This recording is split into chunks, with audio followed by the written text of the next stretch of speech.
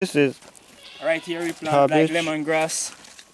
Catching up, those are lemongrass. We have some lemongrass. Keep out the insect from the farm.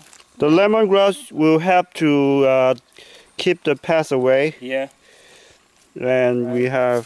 We have marigold here that help to keep the pests away also. And also this one is also for keeping the pests out. Yeah. And we have the bok choy here, very beautiful, very vibrant. And I plant the bok choy here, I plant them along the contour. I make the contour. And plant them along the contour. That when the rain fall, I chops the water here. It chops the water here. Okay. So in the time get dry, it's very cool. But each time I take our bok choy, I put in maybe a different crop. So how old is this crop? Is it 6 weeks, 7 weeks? This crop is 6 weeks now. 6 weeks, very fast. Go very fast here. From 6 weeks is very fast. It's already ready to pick some of the bok choy, and it's callaloo. Or this, callaloo. That's callaloo here, one of the really good blood cleanser. Callaloo. Over here you have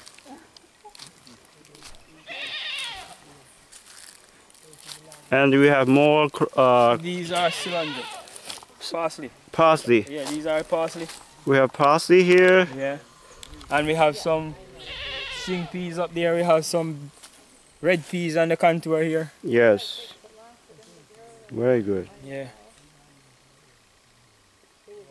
Very beautiful. Yeah. And this is the flower from the bok choy. Yeah, this is the seed now coming up that I can get more seed to plant more bok choy. So you collect all your seed, right? You collect the seed to try to replant it. Right. That's really good practice. Here in Jamaica, the local organic farmer do the best to collect the seed instead of buying seed. That's a really good practice that in America, not many people is doing that. It's really good. Very good. And here we are farmer. Wave to the camera. Yeah, welcome to Early Morning Farm. Okay. Over there we have